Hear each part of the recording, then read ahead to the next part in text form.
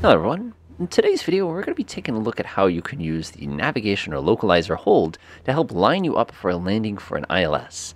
To make things interesting, of course, we're in the middle of a really heavy winter storm, and I said, this might be kind of fun to do some IFR work. And I said, you know what, let's do some IFR work. So what I'm doing is I'm taking off here from, this is called Orange Municipal. This is Kilo Oscar Romeo Echo for those of you who'd like to try this out. I really appreciate having this synthetic vision. It's one of those things where I usually don't care about it that much, but today is the day when I want it.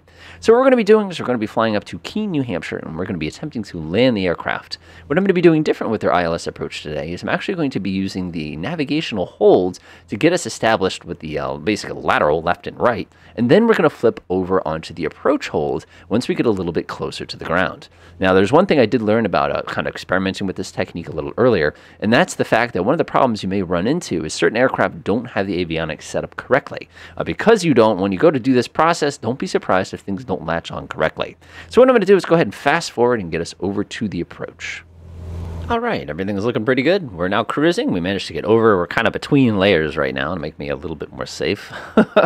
So I've got ahead and loaded in the ILS approach here. And the first thing I noticed is that up here in the top corner, I noticed that the G1000, automatically selected the correct ILS frequency. Now, that's a pretty handy thing, except one of the problems you're going to run into with this is you won't be able to properly capture the localizer, because I've noticed every once in a while that Microsoft Flight Simulator assumes the wrong heading. And if you try to do this, you're going to run into really big problems trying to get the plane safely down on the ground, especially if you're using automatic pilot here.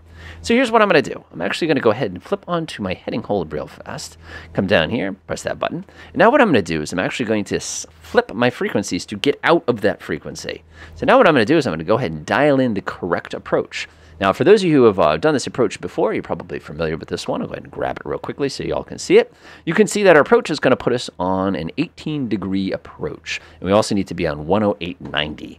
With that information handy, we know exactly what we need to do.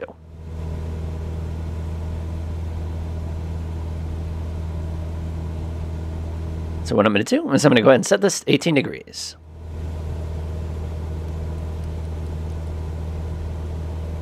Perfect.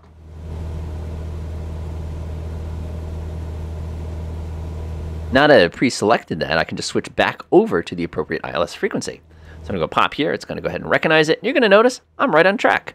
Now, here's what's so cool. We've already acquired the localizer, but not the glide slope.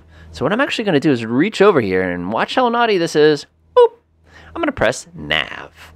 Now, when I press NAV, one thing you're going to notice is at the tippy top here where it says lock, normally this would say VOR, sometimes it'll say something like a GPS. It's going to say LOC, meaning it's acquired the localizer. What does that mean? That means we now have left and right navigation on our aircraft, even though we are not on the glide slope. Well, which means if I were to mash the approach button real quick, it would start looking for that glide slope. Some old planes actually had the ability to select glide slope independent of the localizer, which is actually pretty cool. We can't do that. We've got the handy-dandy little button to kind of get us set up. So what I'm going to do is fast forward a little bit to when this glide slope starts making its way down. And there we go.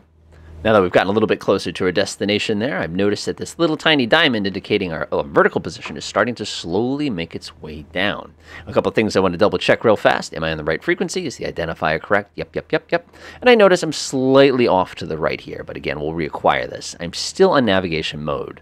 So what I'm going to do now is once this little glide slope gets to be one diamond above, I'm going to select the approach button. What that's going to do now is it's going to switch us over to trying to capture glide slope as well as trying to capture everything else that we were looking at a little bit earlier.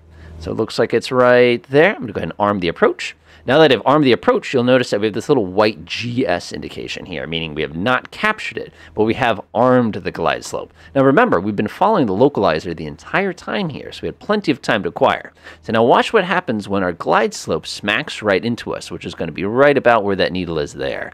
You're going to notice this is going to turn green, and the aircraft is immediately going to begin its descent down into a landing position.